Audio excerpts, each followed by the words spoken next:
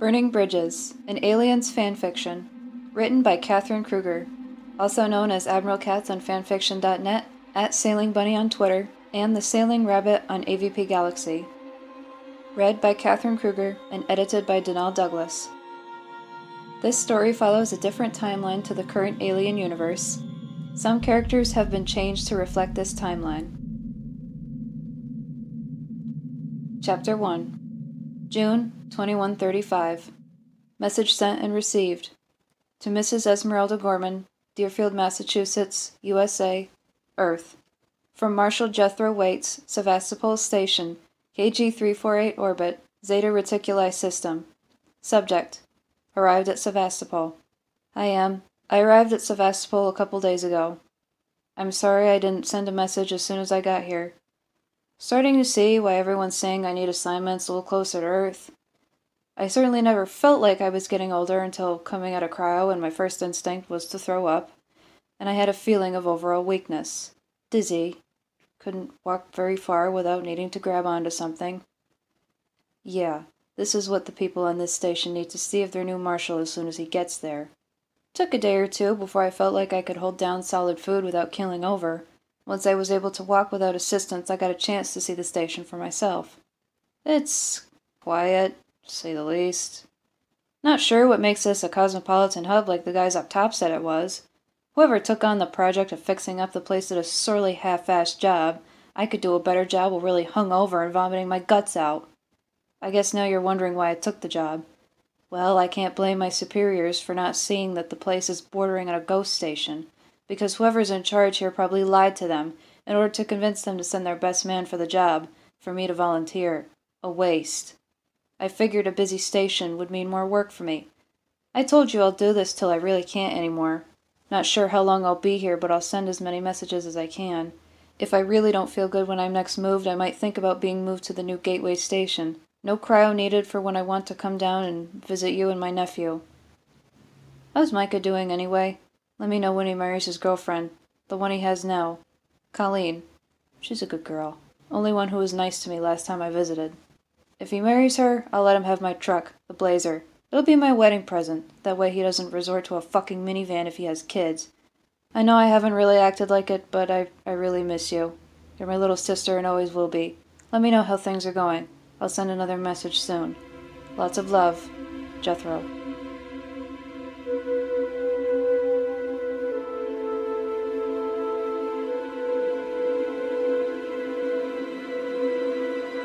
March 2175. Gunnery Sergeant Scott Gorman stepped out into the freezing air from the comfortable warmth of his vehicle. He adjusted his uniform, shivering as he tightened his scarf. Such was spring in the Northeast. Cold and wet.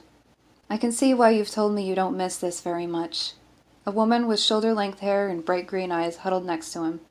It's chilly and cold and miserable. Putting his arm around his wife, Gorman remained silent. I'm going to miss her, though. They walked out to a sprawling cemetery hand in hand. Grass and flowers were beginning to bloom again. The only sounds were that of chirping birds and the cold breeze. It wasn't very difficult to find his grandmother's headstone. It was one of a couple that were fresh. Grass hadn't begun to cover the soil upturned for burial of the casket just a few weeks ago. His grandfather's was right next to it. Lydia's grip on her husband's hand tightened as they paused in front of the stones. She was a very nice lady, 94 years old, and she insisted on joining everyone on the dance floor at the reception. A grin crossed Gorman's face. You'd think she was going to live forever watching her. I guess I'm just glad she lived a long and mostly happy life. Mostly? God, Scott, she was the happiest granny I ever met, and even that's an understatement. Gorman sighed, seeing his breath in the freezing air. Well, as far as I know, I was the one who helped her become more happy. Always told me I looked so much like her brother. I can remember she'd get really angry whenever Granddad talked about him. I heard 2 stories about my great-uncle. One was about a man who was stubborn and angry and selfish. The other was about a kind-hearted man who just had difficulty showing his affections and was very lonely all the time. He disappeared about 5 years before I was born. Never heard from again. Apparently Gran never talked about him, and till she started seeing him, Uncle Jethro, and me. Not just in my face, but in the way I acted. Mom always took me out of the house whenever Gran and Granddad had their arguments about Uncle Jethro, so I never really knew that much about him. I thought about asking Gran after Granddad passed a few years ago, but because of my job, I never had the time. Because I never will know the real story now. Geez, I always had the impression you had the sweetest family in the world.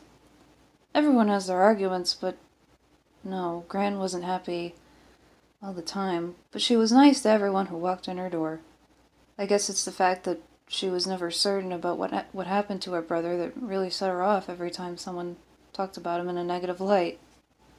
Gorman looked down at the headstone. Anyway, time for goodbye. Thanks for all the memories and love over the years.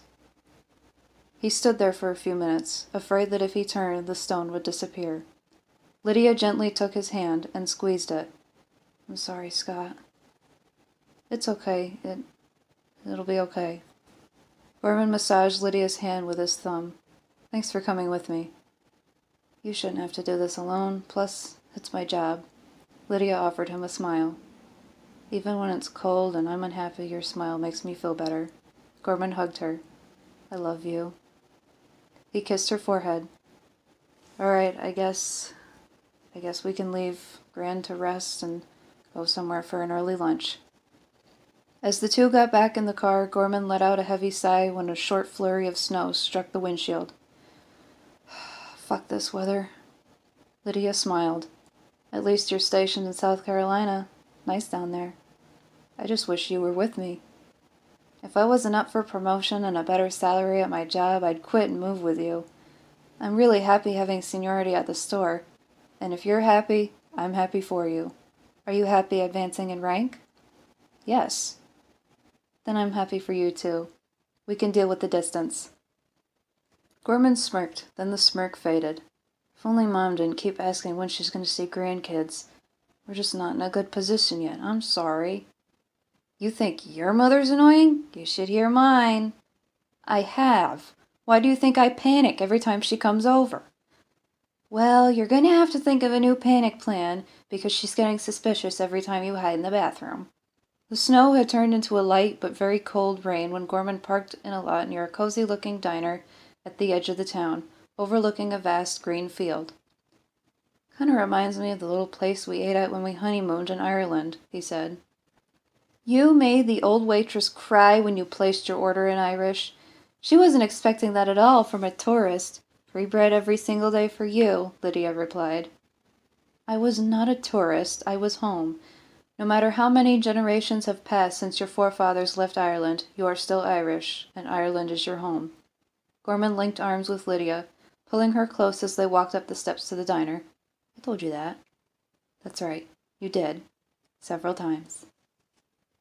It had been a challenge just getting a few days of personal leave. A funeral was one thing. Just visiting a gravesite was another. Still, having just a few days meant a lot, even though they ended quicker than they came. Parting with his wife at the airport was hard. Gorman stood in his uniform, 2 heavy duffel bags slung over his shoulders, while Lydia held only one suitcase, plus her purse. Their flights to Chicago and Charleston were leaving around the same time, giving them 2 hours together. I'll be honest, sometimes I feel like I'm failing when I can't be with you all the time, Gorman said, an urge to cry suddenly swelling in his chest. Oh, sweetie, no. Lydia put her arms around his neck. You're not failing, I promise. You'll call when you get there, right? Yeah. One of my squad members' contracts is ending, so I have to be there to meet whoever's being transferred in to take his place. He rested his head on top of hers. I'm gonna miss you, darling. I'll miss you too. I'll be thinking of you on St. Patrick's Day. Gorman smiled despite the tears running down his face. I'll be thinking of you too. Wishing I could be home cooking for you. Lydia wiped the tears from his face with her sleeve. We'll see each other again soon. Yeah, Gorman kissed her cheek. As soon as I can. Parting became harder as the hours turned to minutes when they both had to go to their gates. They shared one last kiss before Lydia picked up her suitcase and jogged down to her gate. A heavy feeling latched onto Gorman's heart as he adjusted the straps of his bag before falling into the line of people waiting to get on the plane. He felt lonely. He looked in the direction Lydia had ran and couldn't see her. Then he caught a glimpse of her showing her ticket before being allowed to board the plane. And she was gone. His heart sank into the pit of his stomach. After showing his ticket, he boarded his plane, and once he found his seat, he remained in his head for the duration of the flight down to Charleston. Being this conflicted with himself was often painful. He loved his job. He loved his wife. He can't have both at the same time. She's happy with her job back home, and it would be selfish to ask her to quit in order to move on base with him, take up part-time jobs at every city they traveled to, making less than what she was earning now. It wasn't fair or helpful. It could strain their relationship, and that was the last thing he wanted.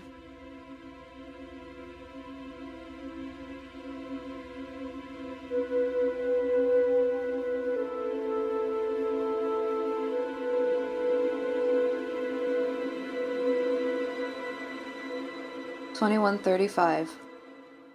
A surge of nausea came in like a tide. Waits could see it coming, see the water gathering up, and then colliding hard with the shore. He leaned over the railing overlooking Sevastopol's spaceflight terminals, heart pounding out of fear he'd vomit over the side, probably hitting one of the people below. I probably shouldn't be looking down. Waits straightened his back, taking a breath. There were plenty of restrooms around, but they were all occupied. The last thing he wanted was someone thinking their new marshal was hungover or carrying some virus that could spread to the whole damn station. He could throw up in his apartment. He cursed himself for thinking that the after effects of cryo had finally faded. Oh, they were still there. All it took was one wrong move, one really bad decision for breakfast. He walked as briskly as he could to a transit station. The last thing he wanted to feel at the moment was self-conscious in front of the Sevastopol residents on the train. They could probably see the nausea in his face, and he looked away. At the same time, looking away gave off the impression that he was unapproachable. That's not how a marshal is supposed to be. How many stops till we get to the residential towers? Waits glanced at a map, then the train came to a screeching halt. His stomach lurched hard.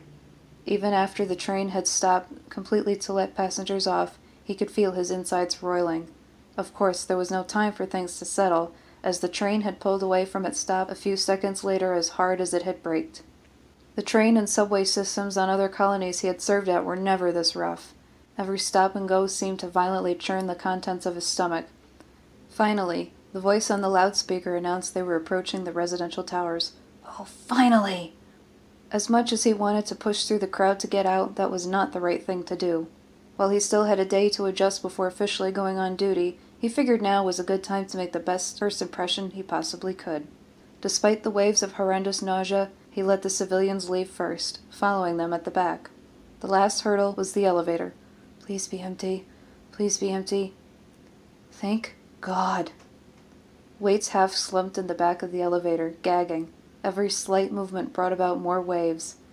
He could barely read the floor numbers on the buttons or the working Joe Android advertisement posters on the walls. Then again, he wouldn't have minded throwing up on them. The Joes were thoroughly irritating in their own way, not serving much of a purpose other than getting in the way when they repeatedly asked if he needed help. They were antiquated compared to most Android models out there. The androids produced by Weyland-Yutani had their hiccups in the past, but so did most products before they got better and better. Waits had heard rumors before leaving his last assignment on LV-109 that the Jonathan model would be receiving an upgrade, but all he'd really heard was the name of the new model, Samuels. Johnny, as he was nicknamed, was genuinely helpful. The one on LV-109 was a real pain in the ass at times, as he was energetic and eager to please literally everyone in the Marshal's headquarters. Didn't know how to tell when someone didn't want his help, but he'd be a lot more welcome than the expressionless working Joes. The elevator stopped with a jolt. Waits gripped the railing on the wall to keep from collapsing, walking out of the elevator with noticeable difficulty. Just gotta go down one hallway, and then I can pray to the porcelain god. Are you okay, Marshal? Waits was pulled from his thoughts by the voice of a woman with short dark hair leaving her apartment. She was giving him a genuinely concerned look. Be polite. As long as you're polite, she's not going to think they sent a sick man as the new guy. I'm all right, thanks for asking. Are you sure? You look like you're about to be sick. I'm fine, just very slow to recover from hypersleep. I see. You must be one of the newer men, because I've never seen you before. I arrived a couple days ago. Jethro waits. Struggling to swallow the ever-increasing nausea, Waits held out his hand. Dr. Lingard. The woman shook his hand in a firm, professional grip. Nice to meet you. Are you positive you don't need anything? I'm positive. If you'll excuse me, I'm gonna go vomit. Lie down for a bit. You should come down to San Cristobal if you don't feel better in the next 2 days or so, Marshal. I have some meds that could help. I'll be fine. Before Lingard could say anything else, Waits closed and locked his apartment door. Unable to hold back any longer, he dropped to his knees in the small bathroom, tossing open the lid of the toilet before the muscles in his stomach clenched tightly, sending its contents surging upward. He expected to feel somewhat better when he finished, but upon sitting he was beset by a splitting headache. Instinctively he opened the medicine cabinet and gave a disappointed sigh when he realized he had nothing. He'd have to go down to the shops to stock everything. At least, for now, it was quiet. The nausea was over, replaced by a dull aching and clenching sensation. He took a drink of water, a small sip actually, not wanting to disrupt the peace inside. Maybe taking this job was a mistake. There's nothing here. Probably the most that happens here is petty theft. Waits took a breath. It's still a job. My job. And my job is to keep these people safe. This post will probably be a few months like the last one, and then... I don't know. I don't want to quit. But Em misses me. She's got a life of her own, a husband, a grown son who should be getting married. I can't have her join me, and I'm not joining her. Not after all that's happened. Not wanting to sit in silence with his thoughts anymore, Waits stood up, then paused. He stood by the window offering a view to part of the station, and the planet it hovered over. Only in a perfect world would he be able to stay close to his sister and do what he loved. It wasn't perfect, though.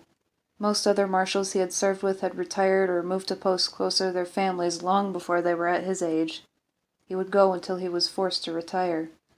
A month ago he didn't think that would ever happen. After the last couple days, his thoughts had changed a little. Then again, after Gateway Station was unveiled to the world, perhaps that would be his next place. He could be closer to Esmeralda. He wouldn't have to deal with hypersleep.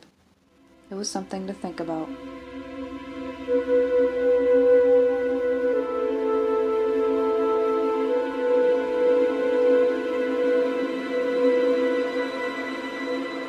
$21.75.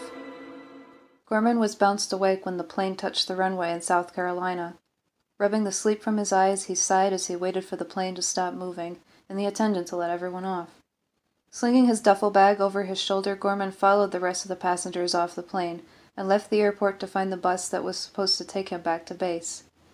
He got on board the vehicle being driven by a uniformed Marine, who called, "Good afternoon, Gunny."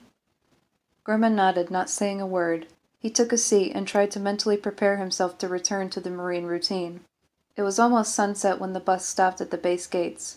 The western horizon was tinged with pink and orange. Gorman stepped off the bus, thanking the driver as he adjusted the strap of his duffel bag.